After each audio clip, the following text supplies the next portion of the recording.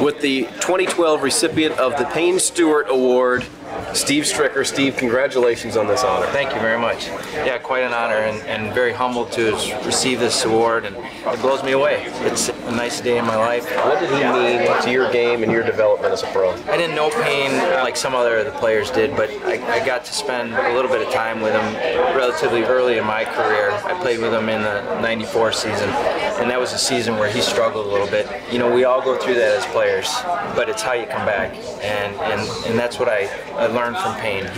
He came back very strongly after that. His '95 season was very good, and I can remember thinking back then, you know, well, this guy just struggled, you know, in the '94 season and came back strong.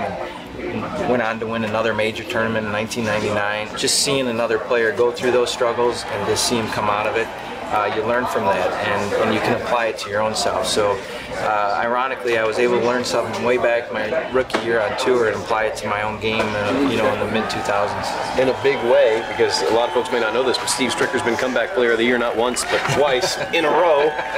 So wow, what a way of cashing in a lesson that you learned from Payne Stewart. No doubt about it, and that's why out here, you know, you live with these guys.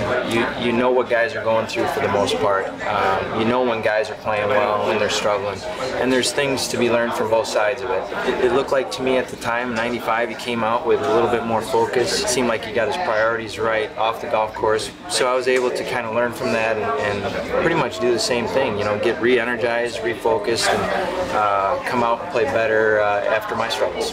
What a great story. It's a great honor. I know you know your chances this week coming in 13th. You're well aware of the scenarios. Do you think everybody is aware of their point situations? I think everybody knows they have to win. I think that's what it comes down to. I mean, you have to win this week. Like Bill Haas last year, he came from 25th. He knew he had to win to have any chance.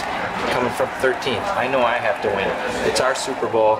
It's our, you know, premier event of the year, and you got to play well to have any chance. It can be a rare 3-trophy week this week for Steve Stricker. Congratulations on the Payne Stewart Award. Appreciate it. Thank you very much. Good luck. Thank you.